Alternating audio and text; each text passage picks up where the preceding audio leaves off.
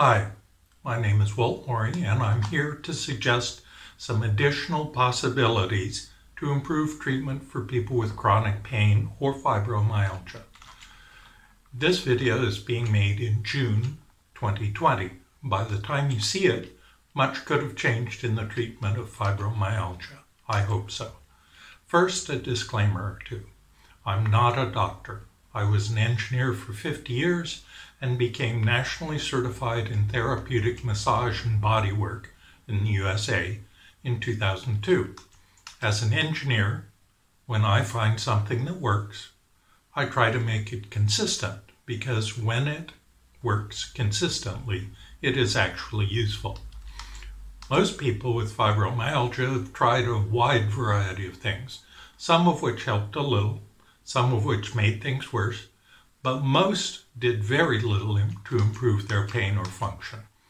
The reason these things didn't work very well is because they're treating the wrong thing first.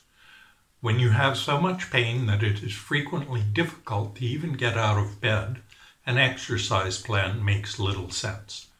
When your pain is so great you can barely think, intellectual analysis of how to live your life better is impossible. Doctors say something like your central nervous system is hypersensitized by too little or too much neurotransmitters, and we have drugs for you to try, my emphasis. And yet the latest studies recommend no medications for fibromyalgia. The EULAR recommendations mention 5 drugs with weak 4 evidence, and quite a few with strong against. And they can do blood tests that show that your system is oversensitive to painful stimulus. All this is very interesting, but not very useful to you. There's a piece of the puzzle missing. Where does all this pain originate? I've been working with only tens of clients, and they really aren't very patient. And they all have significant damage in their muscles. And that can be helped with deep tissue massage. Unfortunately, deep tissue massage, as trained, requires the addition of more pain. Massage schools believe in no pain, no gain. For people with chronic pain or fibromyalgia, this sets up an impossible situation. To get the treatment they need causes too much pain to be supportable. Why does deep tissue massage need to be painful? Because the teachers said so. Why do they say so? Because their teachers said so. No one checked if this major premise is correct. Starting in 2002, I have, and it is not. Not only wrong, but counterproductive. You can get away with doing deep tissue massage in a painful way if you're working on athletes who expect pain in their training, and it's not even the best thing for that, according to the latest studies. You cannot expect good results on people who are already in extreme pain. So I have optimized my massage to minimize the addition of pain for my clients, according to them. How do I know? I explain to them that they will know tomorrow if I use too much pressure or speed today. And in the first massages especially, I stay in very close communication, especially nonverbal, with them to guide my experience to make their massage more effective. It is true that with clients with fibromyalgia, I cannot go very deep at all in the first few sessions.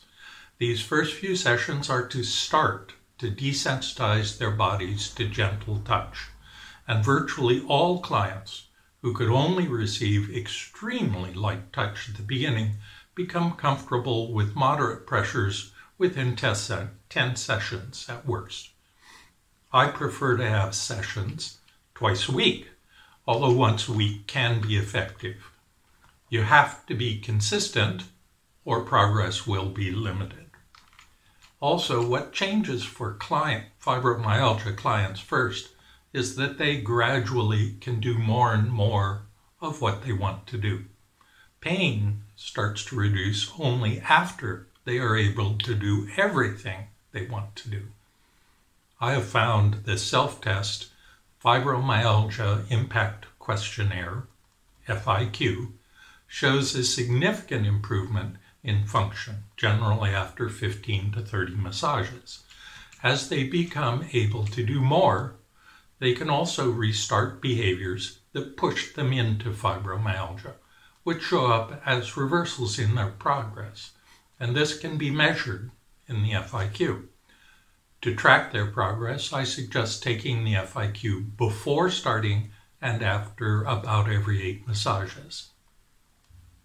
These reversals clearly show when they need to change something they have started doing again, and painless deep tissue massage can accompany them on their voyage of discovery.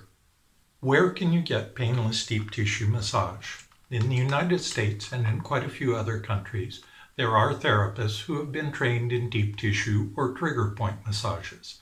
If they are open to trying stylistic changes in their massages, most of their knowledge applies very well to painless deep tissue massage.